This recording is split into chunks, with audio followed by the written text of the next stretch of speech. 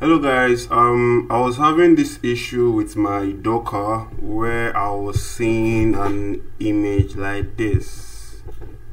Docker engine stopped. I was seeing this, I was so terrified. I didn't know what to do.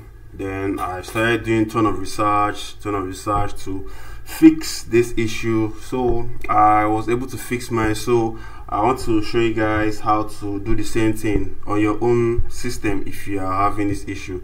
So here is what you're going to do.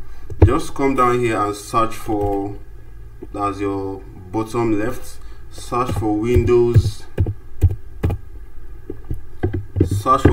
features on or Windows features on or off.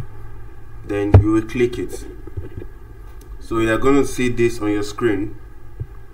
You see something like this on your screen is loading. Yeah, you're going to see something like this on your screen. So you need to try and check some things.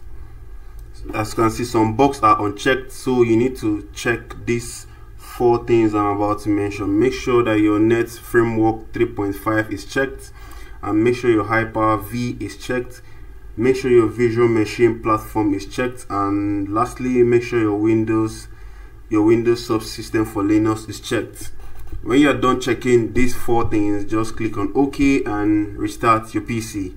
That's it, and that was exactly what was wrong with mine while I was seeing that error. And in some cases, it might be that you just need to update your Docker.